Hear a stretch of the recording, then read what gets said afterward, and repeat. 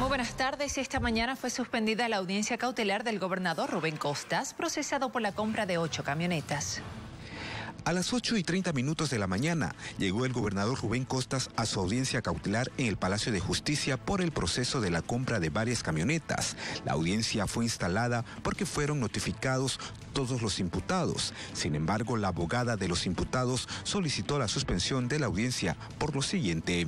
Plantearon una serie de incidentes y en ese sentido solicito la suspensión de la presente audiencia en tanto se resuelvan los incidentes que han sido presentados por la defensa. La nueva fiscal asignada a la investigación también solicitó la suspensión de la audiencia, ya que recién los expedientes llegaron a sus manos. Solicito a su autoridad considere dicha situación y pueda suspender esta audiencia para la próxima semana. Frente a esta situación, la juez primera anticorrupción decidió suspender la audiencia y fijó nueva fecha. Es una actitud totalmente irresponsable por parte del Ministerio Público, ¿no? Bajo ese aspecto voy a suspender la audiencia para el miércoles 10 de mayo, a horas 8:30 del año en curso, obviamente. Desde la gobernación se pronunciaron sobre la suspensión de la audiencia. Vamos a estar el 10 de mayo las veces que sea necesaria. Nuestro ánimo de construir una justicia independiente al poder político va por encima de todo este tema de persecución, así que esto